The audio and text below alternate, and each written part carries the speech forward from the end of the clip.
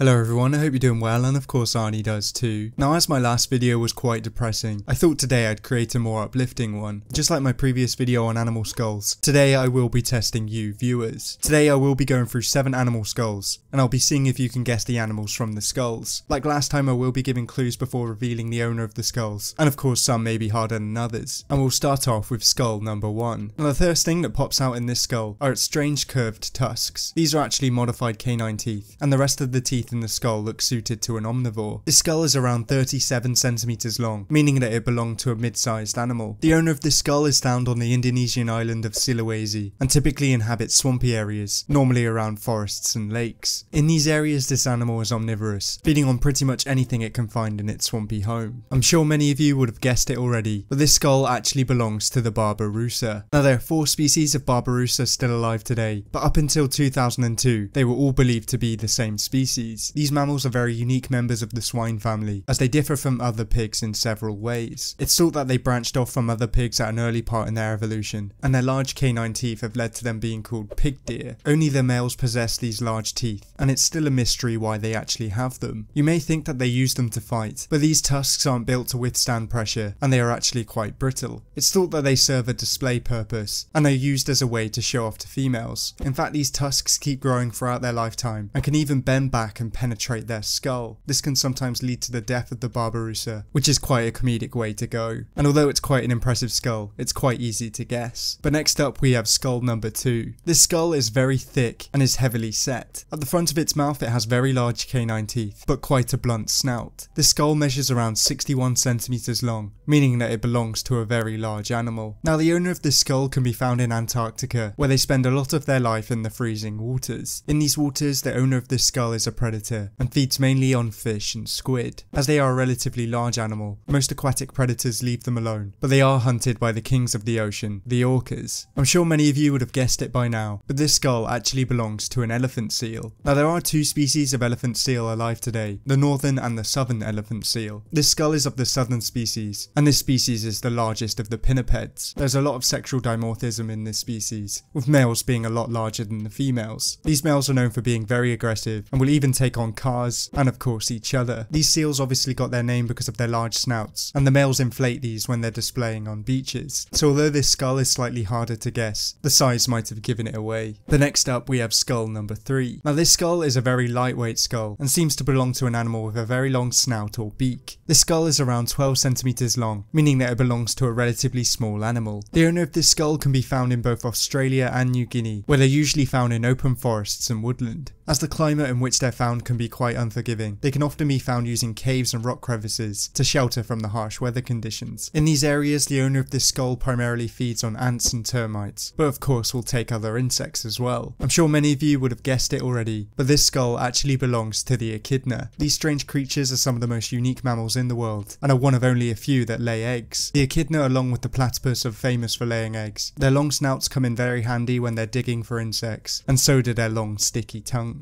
Just like with hedgehogs, the spines on their back protect them from predators, and when threatened by predators, they will often dig shallow holes with only their spikes sticking out. So although it may have put some of you off because it looks bird-like, I'm sure a lot of you got this one right as well. But next up we have skull number 4. Now, this may seem like a very easy skull to guess, as of course it looks quite reptilian. As you can see, the teeth on this skull are quite blunt, indicating that this species may be omnivorous or herbivorous. The skull is around 7 centimeters long, meaning that it came from a small to medium-sized reptile. Once again, the owner of this skull can be found in Australia, where it typically inhabits warm woodlands and open grasslands. In these areas they feed on insects, but another large part of their diet is made up by vegetable matter. As Australia can be quite a dangerous place for any animal, the owner of this skull does have a few predators. They are often taken out by wild dogs, as well as snakes and kookaburras. I'm sure many of you would have guessed it by now, but this skull in fact belongs to the blue-tongued skink. Now, there are actually quite a few varieties of blue-tongued skink, and they've proved to be very popular in the pet trade. This is both because of their very colourful tongue and because of their temperament. Unlike many other lizards that are quite jittery and skittish, the blue-tongued skink is more like a potato and is much easier to handle. Their diet also makes them very desirable, as unlike snakes, they do not need to be fed small dead animals. So even though it's quite easy to guess that it was a reptile, I wonder how many of you guessed this one correctly. But next up we have skull number 5. Now, as you can probably tell by the teeth on this skull, it belongs to a predator. It has quite a long snout, and at a length of around 22 cm centimeters long. It's possible that this skull belongs to a medium-sized animal. The owner of this skull can be found in Africa and is mostly found in savanna and arid zones. They generally tend to avoid forests, as it's harder for this animal to hunt in these areas. The owner of this skull is an impressive predator and feeds on many of the prey animals in the savanna areas. Despite this, they are obviously not the main predators in Africa and often lose out to leopards and of course lions. I'm sure many of you would have guessed it by now, but this skull in fact belongs to the wild African hunting dog. Now I thought this one may be slightly harder to guess, as this skull can look very similar to hyena skulls. Now this canine also goes by the name of African painted dog, as they have very eye-catching coats. These dogs are specialist hunters of antelopes, as they usually chase them to exhaustion. They are known for having incredible stamina and will simply chase prey for hours. Their natural enemies are hyenas, as these hyenas will attack these dogs whenever they can and will also steal their kills. Unfortunately, this species is listed as endangered today, with habitat loss in hunting leading to these declines, but they also do very poorly in areas with high concentrations of lions. So as this skull was very dog-like, I'm sure a lot of you got there very quickly. But next up we have skull number 6. Now of course this skull is very long and thin and almost looks like a leg bone of a very large animal. Although it's concealed, there are no teeth in this skull, and this skull measures around 40 centimeters long. The owner of this skull can be found in both Central and South America, and they can be found in a wide range of habitats. They tend to prefer grassland and rainforests, where the majority of their diet is made up by ants and termites. Although the owner of this skull is a relatively large animal, it is sometimes predated on by pumas and jaguars. I'm sure many of you would have guessed this one straight away, but this skull in fact belongs to the giant anteater. Now this skull was probably one of the easiest ones to guess, as it has such a unique head shape. It is perfectly adapted for their lifestyle, as it makes it very easy for them to get into termite mounds, and their long tongues make short work of insects. To help them get at their prey, they also have very sharp claws, which they use to dig and find their prey. These claws can also be used in defense, and these anteaters really shouldn't be messed with. So although this one's very easy to guess, it's an interesting skull nonetheless. But finally we have skull number 7. As you can tell by the horns on this skull, the owner is most likely a deer or an antelope, but it almost seems like part of this skull is missing, as there's a strangely large hole at the top of it. As you can tell by the teeth, this animal is obviously a herbivore, and most likely feeds on grasses. The owner of this skull can be found in Central Asia, where it's mostly found in grasslands and semi-arid deserts. In these areas they primarily feed on grasses, herbs and lichens, but they also have to look out for predators. They are preyed upon by wolves and foxes, as well as large birds of prey. The owner of this skull is very rare nowadays, and I'm sure many of you would have guessed that it belongs to the saiga antelope. Now the strange hole in the skull helps to accommodate its strange snout. These snouts make them look like an animal from Star Wars, but these snouts also come in very handy. In winter they can often be found in very dry, cold areas, and this snout warms and moistens the inhaled air before it reaches their lungs. But that about wraps it up for this quiz. Let me know how many you got out of 7 in the comments below, and I'll probably put a poll out too. But thank you for watching, I hope you enjoyed. If you liked it, please leave a like and subscribe if you want to see more videos like these. But until next time, goodbye.